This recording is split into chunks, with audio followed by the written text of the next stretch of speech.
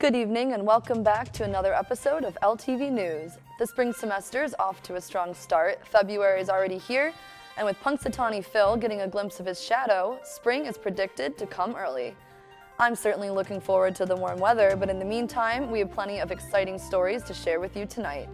From a LaSalle rebrand campaign to the latest basketball, swimming, and water polo sport updates, and all the ways LaSalle is celebrating Black History Month here on campus. And from all the latest news beyond campus, we have an interesting story about Philadelphia's newest Lyft driver, some exciting and helpful news for all the mothers out there with newborns, and also the surprising rediscovery of an ancient reptile in Europe.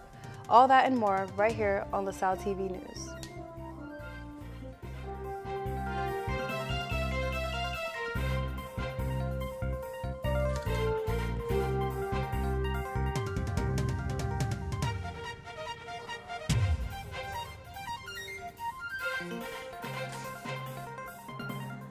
Welcome back to LTV News, where we bring you everything from 20th and Olney Ave to Philadelphia and the world. My name's Maddie Geyer, and I'm so happy to be here for our 7th episode of the semester. And I'm Yacky Reyes. You're watching LTV News, LaSalle TV's hotspot for all the LaSalle and Philadelphia related info and events. There's a lot to catch up on in the next half hour, so don't go anywhere because for tonight's show, we have a lot of fun and interesting stories you won't want to miss. So let's get started. Looking for ways to immerse yourself in Black History Month this February? Members of the LaSalle community can find a variety of events and performances being offered on campus throughout the next few weeks. Tomorrow evening from 5 to 6:30, the Education Department is hosting a discussion panel on systems of domination in the Dan Rudden Theater. The African American Student League will host its Spirit Week going from the 12th to the 16th. Check out their Instagram for more information on daily themes and activities. The League will also be facilitating a TED Talk on Black Love on the 15th from 12:30 to 2 p.m. in the Dan Rudden Theater, as well as many other events. Dr. Frederick V. Engrim, Associate Professor at Farley Dickinson University, will discuss his book, Black Liberation Through Action and Resistance, MOVE, on the 22nd, 6 p.m., also at the Dan Rudden Theater. Check out the weekly LaSalle event tab to see a complete list of events from all of us here at LaSalle. Have an inspiring and educational Black History Month. LaSalle University has launched a new brand campaign called Known for More to showcase its commitment to excellence and social justice. The campaign aims to highlight the university's unique approach to education and its dedication to creating graduates who are equipped with the skills and values needed to make a positive impact in the world. Through this campaign, LaSalle University hopes to attract students who are passionate about making a difference and who want to be part of the community that values service, diversity, and inclusivity.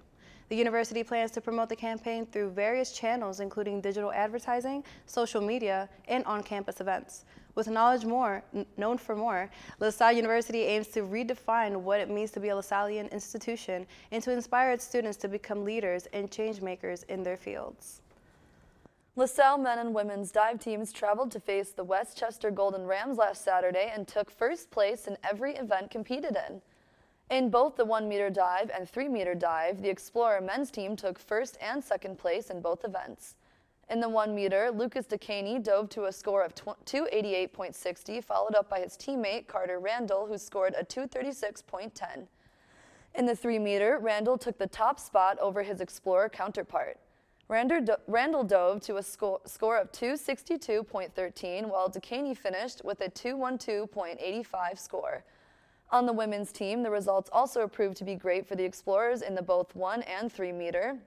In the 1-meter, Tiffany Braun dove to first place finish with a score of 254.48. Braun was followed by Kelsey Waddington in second place with her point at 247.13. In the 3-meter, Braun took the top spot once again. Her score of 249.53 was good enough for the win. Waddington took fourth in this event and scored a 225.83. The swimmers had their last regular season dual meet on Saturday, and LaSalle's diving squad will be back in action at the Atlantic 10 Conference Championships starting on February 21st and wrapping up on the 24th.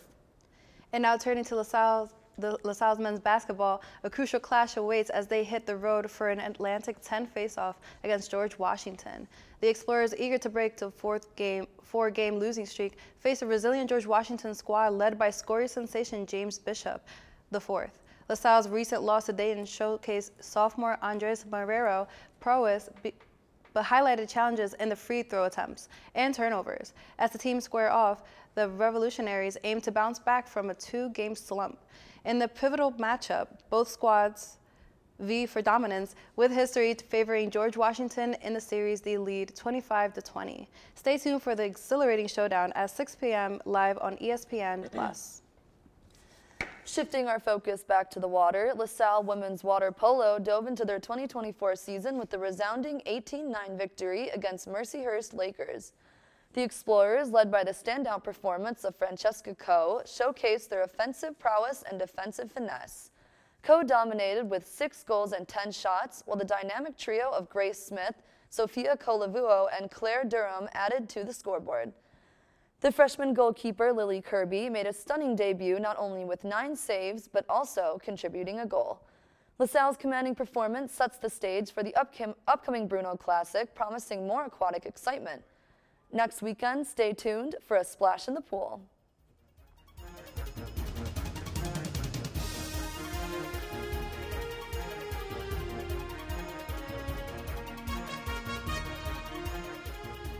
Think buying fake products is harmless? Think again. Counterfeits are made in unsafe conditions, potentially using hazardous and even lethal ingredients that could harm you and others. Each year, billions of dollars worth of counterfeit products are sold in the U.S. I smell big crime. Think about it. If you don't know where the products came from, how could you know where the money goes? You're smart. Buy smart. Go for real. As birthplace to the first volunteer fire companies, Philadelphia is home to one of the nation's premier fire museums. Fireman's Hall Museum displays the city's fire history in addition to promoting fire safety. You can visit Fireman's Hall Museum in Old City at 147 North 2nd Street. Visit firemanshallmuseum.org to learn more, or watch the museum's show, Curator's Corner, on LaSalle TV. Hey, I'm worried about your parents. We need to show them how to spot phishing emails. Agree, the scammers are out of control. And we need to show them how to use a password manager. Plus, help them add multi-factor authentication. Yes, we use MFA at work and it's great.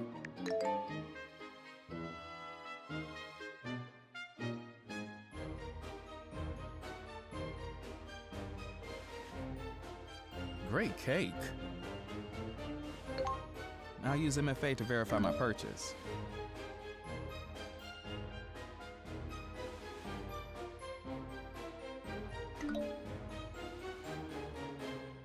Software update? Done. Time to celebrate. For more information on how to keep yourself and those you care about safe online, go to cisa.gov/secure-our-world.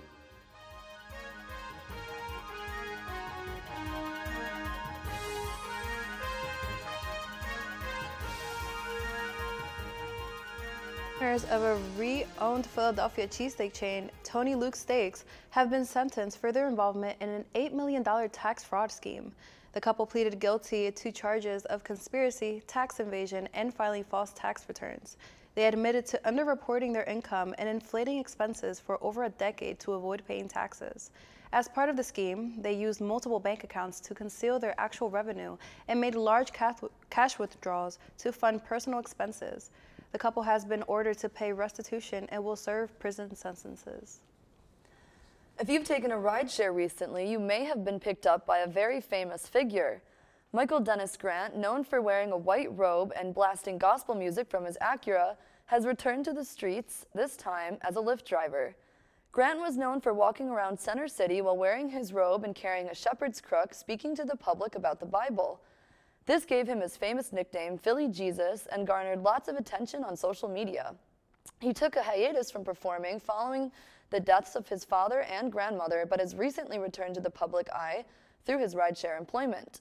Grant says, "I pick up a passenger and they see me dressed like this, and I say, Jesus is taking the wheel today." It's one of the most exciting times in someone's life, but bringing home a newborn baby can be a scary time for new mothers, adjusting to their new life ahead. New Jersey officials are doing what they can to make the time as easy and stress-free for new parents with the new Family Connects program. This new program will offer moms of newborns free at-home health visits for the first 2 weeks after delivery, so they don't have to leave the house. Nurses will check on the baby's well-being and give physical and mental health checks to the mother. They will also give postpartum education and tips on things like eating and sleeping. This program will help mothers feel comfortable and healthy without leaving their home or having to worry about exposing their newborns to the germs of the doctor's office. This program is free to all families in Essex, Middlesex, Mercer, Gloucester, and Cumberland counties. Regardless of income, insurance, or immigration status, officials have confirmed that mothers across New Jersey are taking advantage of this helpful program, and more than 60 families have already signed up. The annual Philadelphia Flower Show is returning to the Pennsylvania Convention Center. If you're thinking about attending but have never been, Donnie and I had the chance to attend last spring, and this footage may inspire you to take the trip. Let's take a look.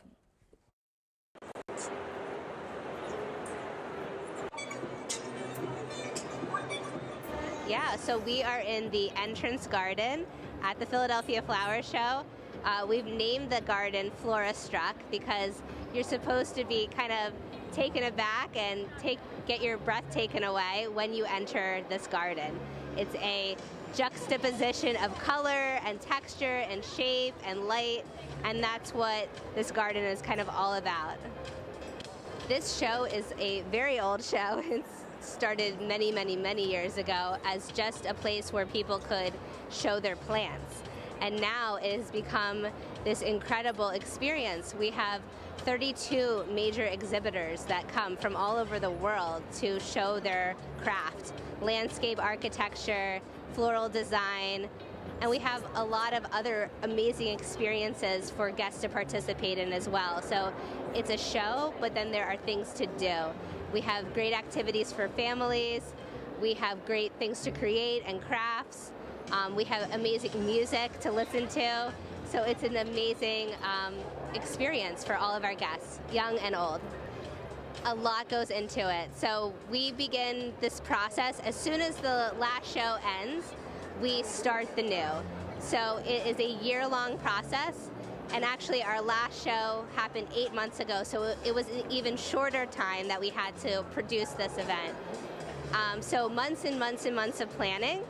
And then the load-in time to get in here, though, is pretty short, actually. We're here for a week and a half, and all of this happens in that time period. So it's a very compressed load-in to get to this place. We're in it. This is my favorite one. The entrance garden is incredible. The lights, the music, the color. It is everything we dreamed up it to be. If you see the renderings that we produced leading up to the show, they really mirror this experience that was created. So I love it. It is so joyful, and it's amazing to see the guests come in and truly be wowed by what they're seeing.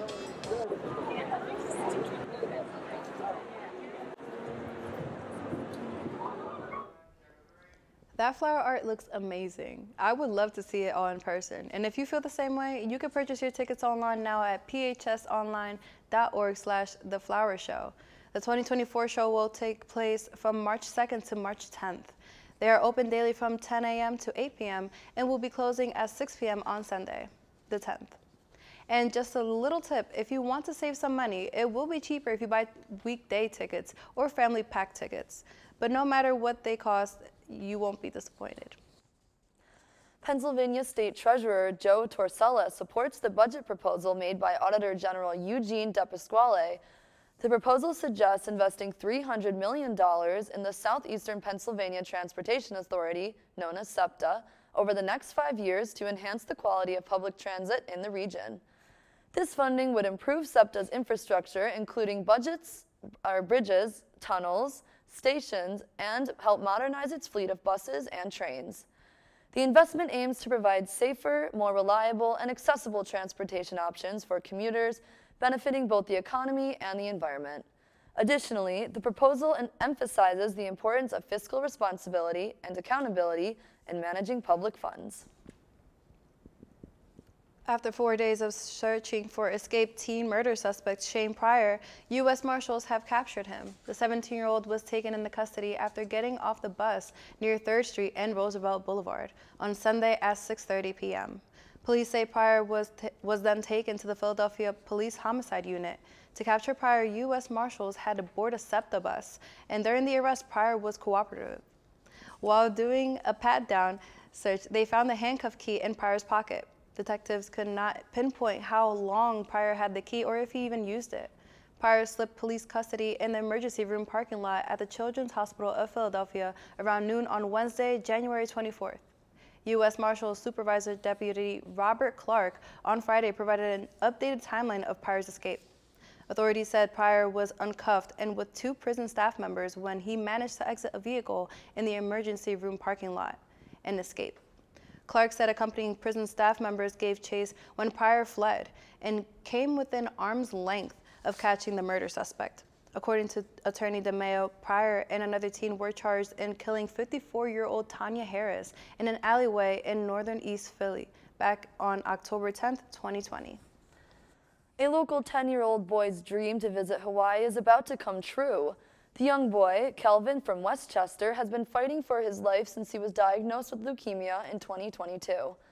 Last weekend, the boy and his family found out that Make-A-Wish has granted them their dream vacation to Hawaii.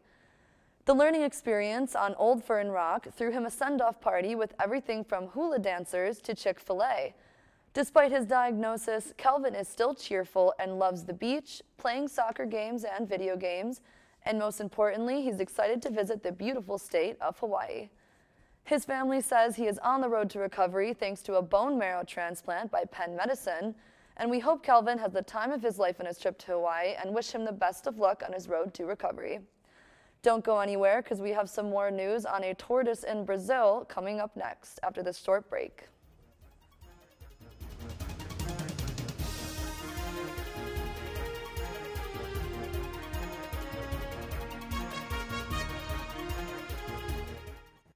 Hi, I'm Joanna Van Fine, class of 2007, and you're watching LaSalle 56. It's LaSalle TV.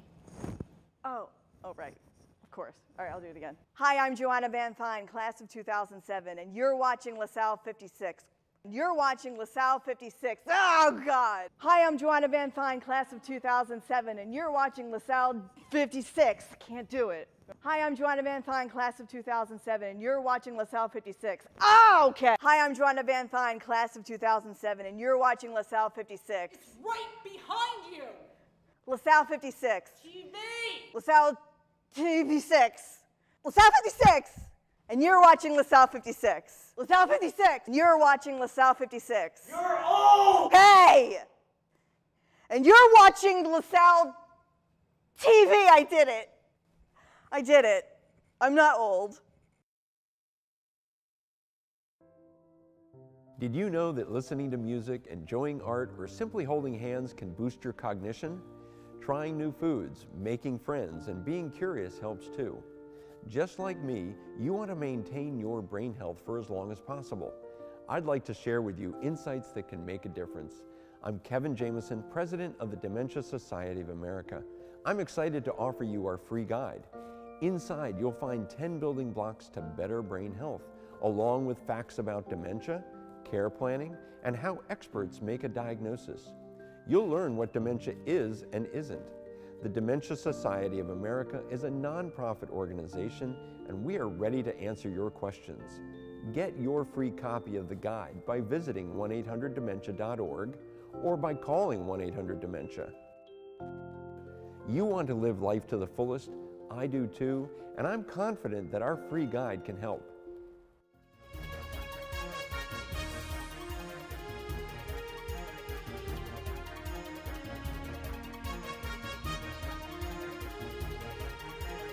A tortoise in Brazil has received another chance at life thanks to a one-of-a-kind, specially designed prosthetic. The 25-year-old tortoise, known as Philo, was left unable to walk following surgery to connect a severe reproductive condition. Now she can be seen zipping from place to place on wheels. After her surgery, which was unfortunately performed by a veterinarian who was not a reptile specialist, Philo suffered necrosis of the plastron bone, which forms at the bottom of the shell. This led to partial paralysis of her lower limbs, making life extremely difficult. Through computerized tomography, her wheeled prosthetic was designed and has since greatly improved her mobility. Philo has been testing the limits of her new device, which is said to be holding up well against everything she throws at it. In fantasy fiction, the dragon is one of the most common mythical beasts, but these giant flying lizards defy the reality that flying lizards have been found on Earth through many once upon a times. They were just really small. Case in point is this small fry from 200 million years ago, a connoisseur, a flying reptile that used a membrane of skin that stretched out along a set of fantastically elongated rib bones that allowed them to glide from tree to tree. The discovery was made by University of Bristol master's student Mike Cawthorne, and the university press reports that he has been researching numerous reptile fossils from the limestone quarries which form Mandipaleo Island, the biggest subtropical island at the time when Great Britain was archipelago. The connoisseur discovered by Cawthorne is not a true lizard and is more closely related to crocodiles, which for those interested in such things means it's classified as an archosaur rather than a leposaur. According to Mike Venn from Bristol School of Earth Sciences, it took a lot of work to identify the fossil bones, for most of which were separated and not in a skeleton. Who was co-author of Cawthorne's paper describing the various animals, maybe more fascinating creatures may be discovered soon. The world's largest cruise ship recently set sail January 8th from Miami, Florida, and there are some concerns about the vessel's methane emissions. The Icon of the Seas, which is 1,100 feet long and holds a maximum of about 7,000 passengers, will be island hopping for a week straight through the Caribbean. Environmentalists warn, however, the ship can leak large amounts of harmful methane into the air due to the engines being powered by liquefied natural gas, also known as LNG. Although LNG burns cleaner than fuel oil, there is a higher risk of gas escaping into the atmosphere. Brian Comer, director of the Marine Program at the International Council on Clean Transportation, stated the environmental functionality of the ship's design was a step in the wrong direction. Royal Caribbean, the ship's owner and creator, however, says the Icon of the Seas is 24% more energy efficient than required by law. At a little-known historical site from the Mayan Empire in Guatemala, the jade funerary mask of a great king was discovered by archaeologists. In the country's northern eastern state of Penan, the city of Xochicaltem, which dates to the pre-classic period of Mayan history, was first discovered in 1909. But a chamber underneath the royal pyramid that had been missed by tomb robbers was identified using LIDAR. A team from Tulane University began excavating the chamber. Inside were a human skull, a stone coffin-like box, other human bones carved with hieroglyphs, funerary offerings of oyster shells and ceramics, and pieces of jade which, when placed together, formed the stunning mask. Francisco Estrada Belli, a professor at Tulane University, said, "Everything suggests to me that this was a Mayan king who was a part of a network of Mayan royalty in the sphere of influence of Tikal and Tichuan. It's believed the mask was an object used in royal ceremonies when the king would adopt the persona of a storm god worshipped by the Maya. One of the bones was carved with the depiction of the king holding a head of similar dimensions to the mask."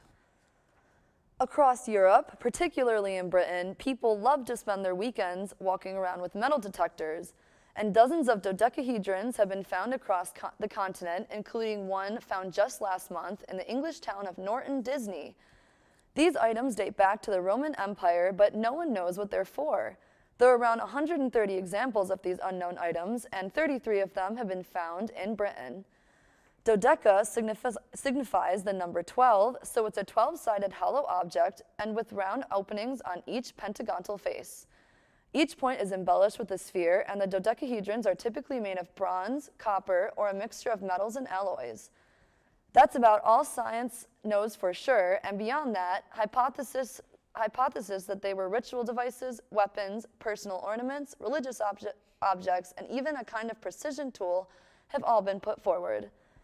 Being that they range in size and weight, the idea of a weapon such as a ball of medieval morning star seems unlikely. Personal ornamentation also seems beyond the pale, since some are quite heavy, and if strung around the neck, would be terribly uncomfortable. A dodecahedron previously found by archaeologists has been inspected and, according to their analysis, was purposefully buried around 1700 years ago. Today, dodecahedrons serve essentially only one common purpose in our society, as dice for playing games like Dungeons & Dragons and other tabletop miniature games. A critically endangered Australian marsupial is being seen at the greatest ever frequency since a government agency started working to conserve them. Australia is filled with the small endangered marsupials that have been overhunted by feral foxes and cats. The woolly, the herbivore, native to the state of Western Australia, is an unhappy example of the invasive predation. But the forest landscape 3 hours south of Perth, a conservation program initiated by the Department of Biodiversity, Conservation and Attractions of Western Australia, has recorded a record number of woylie sightings this year. 34 woylies have been trapped and tagged with GPS tracking anklets, where just 2 were found in the Betaling State Forest in all of 2019. With that being said, woylies are one of Australia's native ecosystem engineers, like bison and beavers in Europe and Northern America, meaning a species whose behaviors cause cascading changes that alter the entire ecosystem in which they live. Hopefully, we can make these little guys come back and stronger than ever.